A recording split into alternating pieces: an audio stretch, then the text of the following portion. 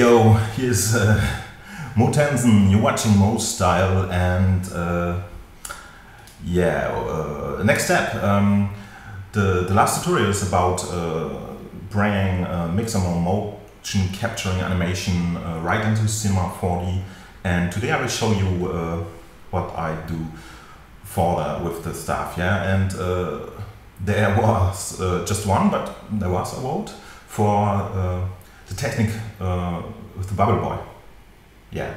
And this is something I like to show you today, and it's very easy. So I think it's could be a short tutorial. Let's see. Yeah, okay. The last tutorial is here on YouTube. When you just enter right now, you have to see this, and this means at the end of this tutorial you have the animated character into Cinema 4D, yeah, and character with motion capturing animation means very natural human animation. So, and what I did out of these characters, yeah, I did a lot of stuff.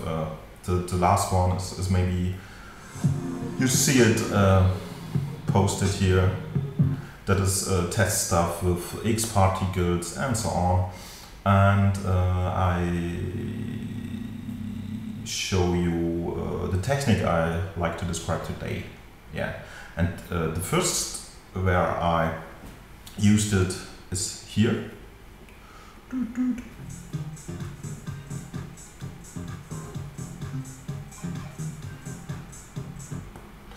And by the way, it's maybe interesting. This is the start because I like to test this technique for a job we had this time. And yeah, and the one who kicks off this all is Mark Mailing, by the way. He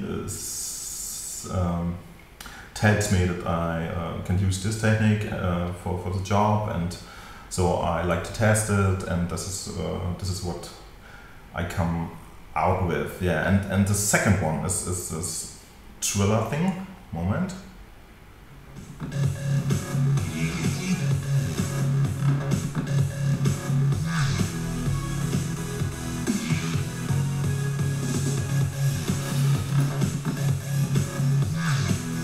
So, and this is it's a bit different, but the technique behind it's exactly the same, yeah. And enough pre-words, we starting. So, and like I said, we starting with a character in Cinema 4D, yeah. And this time it's not it's not a boy, it's a girl, but anyway, it's the same technique with boys and girls. But yeah, like you know, in mixamo you can enter your own meshes, so it hasn't to be a boy or girl, it could be a cat or something else. Okay, so this is the start, and what we do first is, and like I said, it's very easy. This is our animated mesh, yeah, with traditional bones or joints, and with a skin object attached to the mesh that moves the mesh.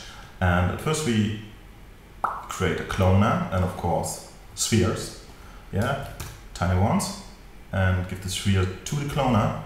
And because of Cinema 4D internal structures, it's better to sort this cloner below the object, yeah, because Cinema working hierarchical in terms of the object manager, yeah. He read what's, I show with this, what first, and this is, for example, our animated body, and the body is moved by this skin deformer, yeah, and deformers operations. That means Cinema reads, okay, one operation, a mesh is deformed, and then it goes to the next one. The next one is this one, or a cloner, and the cloner is for attaching the spheres. And so hierarchically makes more sense to have it below the first step, yeah. I hope it's understandable.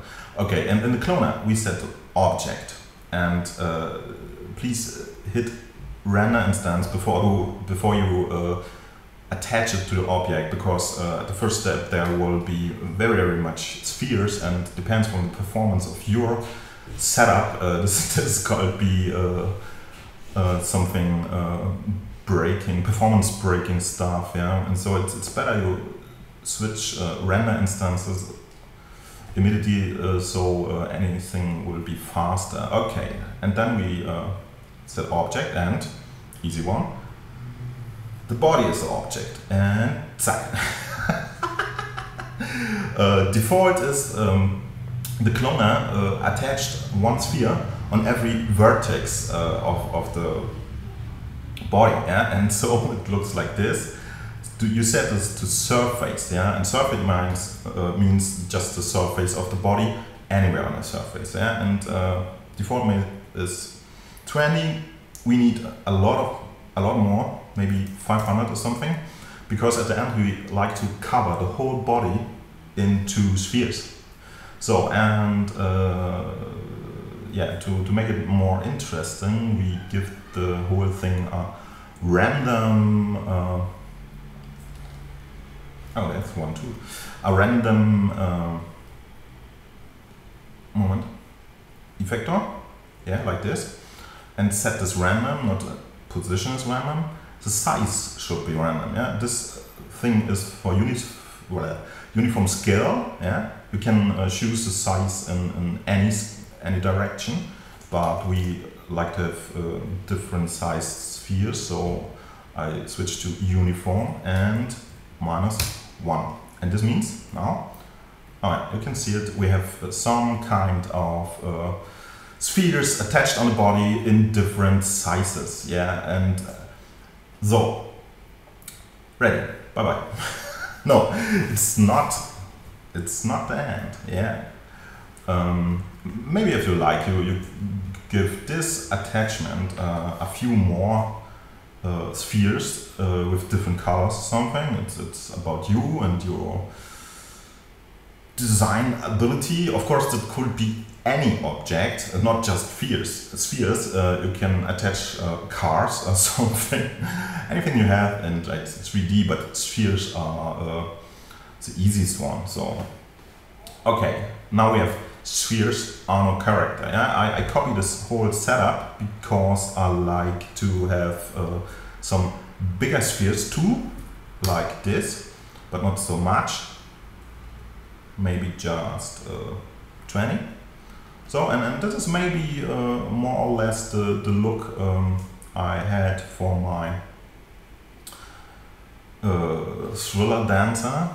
And with the seed you can choose the position of the spheres at the surface, and so you can switch a bit with the seed. So when you like the places where anything is attached, then yeah, maybe this. And I'm afraid we need some more spheres like this. Maybe we do a bit smaller ones like this. Okay, so, and in my example there were just spheres, so we didn't need the original body. I set them to hidden, and this is our dancer. But let's have a look at our thriller dancer again. You can see the whole bunch of spheres are not just attached on the surface, yeah? Anything feels still dynamic and changed slightly the positions and something. And this is the next step, yeah? And this is important, I think, because when you just attach the spheres on the body, it didn't look so funny, because any sphere is yeah, nailed on her place. And another thing is, you can avoid that spheres intersect each one, yeah? And for this we're using dynamics, yeah? And at first we're giving the ground, it's just a this in my case, dynamic tag, or I still do it, but I create another one for you. Simulation, collider body, okay, it's for the ground, you know. So, and more important, these two cloners need simulation rich body. So means bodies with hard surface bouncing at each other. Oh. Yeah, it's weekend, sorry. Not so fresh. So the next step is, because when you give the simulation, the rich body dynamic simulation tag to a cloner, you have to set that he gives his dynamic simulation ability to his child, yeah, with this ability to child, set under collision, and another one top level, set, and this means you will see, oh yeah, you will see everything fall apart. But from this moment, any sphere reacting dynamically, and of course every sphere that's stuck in another sphere reacts like yeah, when the dynamic is switched on, they how is the word in English? Sorry, abstoßen.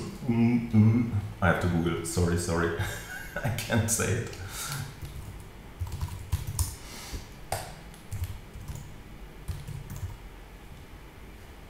Repulse, reject, better, chip, knock, show. Naja, das ist auch not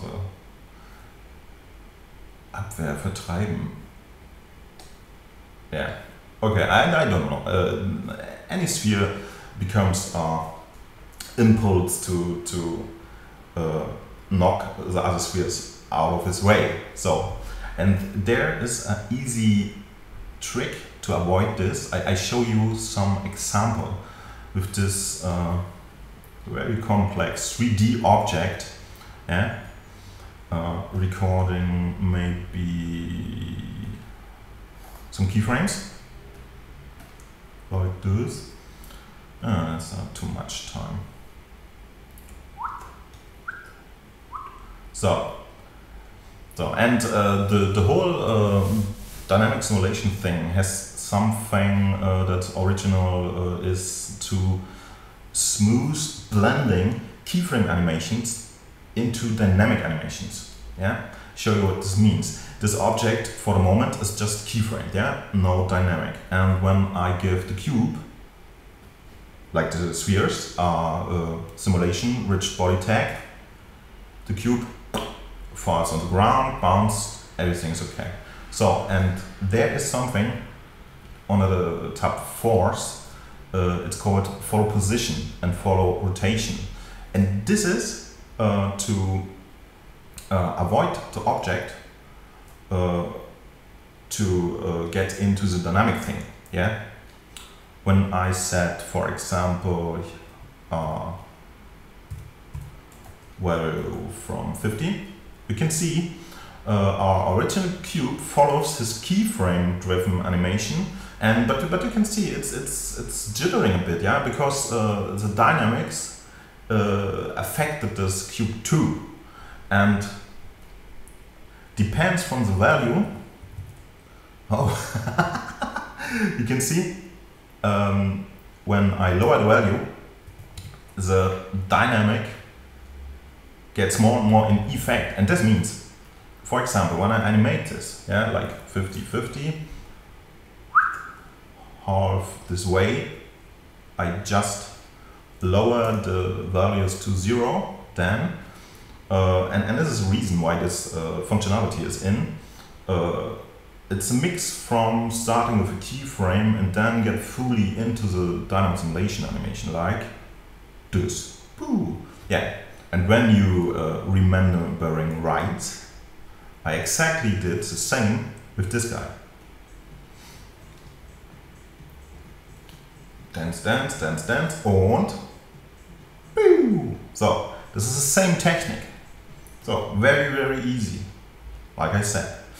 So, and that is just to demonstrate what is this for. The fun thing is when you give your attached spheres on the human body right value in the force tab, maybe 20 or something, yeah? Then, because the single spheres, they hadn't some keyframe animations, just information, stand on your position. And now, every sphere goes driven by dynamic in our position where they didn't intersect with other spheres, but the gravitation or something didn't come in effect because this is mixed with the information stay on your position. So, and this value is yeah, when you do it too much, yeah, a value like 50 or so, you can see any sphere is struggling and finding another position and something. And when you relax this a bit, like with a lower value like this, yeah, they more or less are smoothed and just reacting when the animation is more dynamic, yeah, when the dancing person swings her arms or something, then the spheres jiggering with, and this is a cool effect because everything feels now very organic and dynamically, and yeah, and that's all. This is all, yeah. Okay, the rest is easy. You can give the spheres some materials and doing some oops, by the way. Yeah, and doing some lightning, and I will not spend so much time on this because this is up to you, how you liked the things coming out in terms of look. So just give this scene a bit global animation into Cinema 4D, and yeah, to be complete. Oh, it's physical render too, and it's slow, okay. So, and this is just the base, yeah, and from this point you can play with so much things because, like I said, you can use any 3D object in this cloner, yeah. Imagine a dancing giant built out of buildings or something, yeah. Spheres are a bit more thankful because they fit cool together, yeah. When you maybe we can try, so it's no problem. We just skipping the spheres and give them some cubes, and when I'm right, the cubes should trouble much more with her positions. No, it's okay. Yeah, but it's not so easy because the spheres, because they are round, can find her position where really any sphere didn't intersect the next one with cubes or something. It's of course a bit more complicated, but doable. And okay, these are cubes now, but I like this sphere thing more. And the last thing may be interesting, last thing, because this is a full body, yeah? And you see in the first example, this guy has just spheres, bubbles on his legs and an upper body. And this is maybe a last one I can show you too.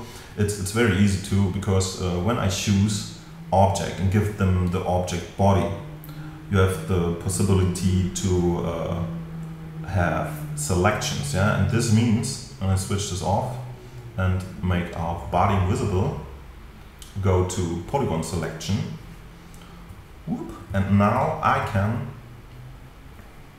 select any polygon I like to give the creature spheres on the surface. Yeah, this is a place where the spheres now appear, and so you can create your own fashionable stuff. Okay, maybe this girl should have spheres on the upper body, like some kind of strange shirt. Yeah, and maybe yeah, why not on the legs? Okay, so when you make the selection, you have to freeze the selection with selection, set selection, and I call this here.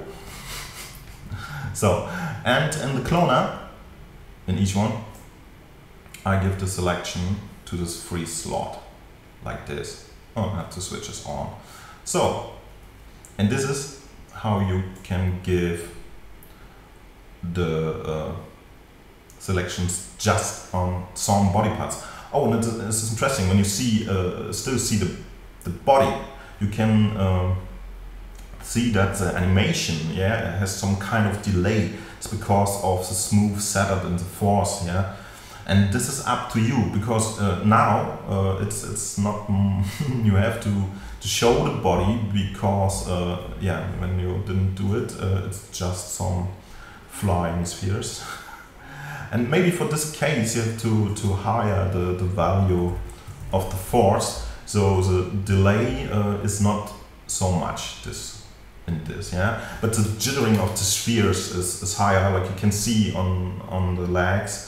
So, and this is up to you, finding the right value for your own creature, and so that maybe the delay is less and the jittering is less too, and yeah. So, this is all for today. It's anything I like to show you today. It's very short and very easy to do, and from this point you can create any fun stuff you like. Yeah, it's possible to attach any 3D object on this character or do what you want, and you can combine this with more effects and more stuff, and it's so much thing you can doing from this point. So yeah, I'm curious to see what you guys coming up with. Please comment in the channel what you think about, and send me your own creations. Yeah, curious to see what you guys making with this technique. And the next time I will show you maybe this breakdancing guy with the paper sheets on the body or something, when you like. And yeah, that's all from today. Yeah, it's very short. This is Motensen, aka Kai Tennemann from Mostly TV. The whole episode is sponsored by Ida, and see you soon. Bye bye.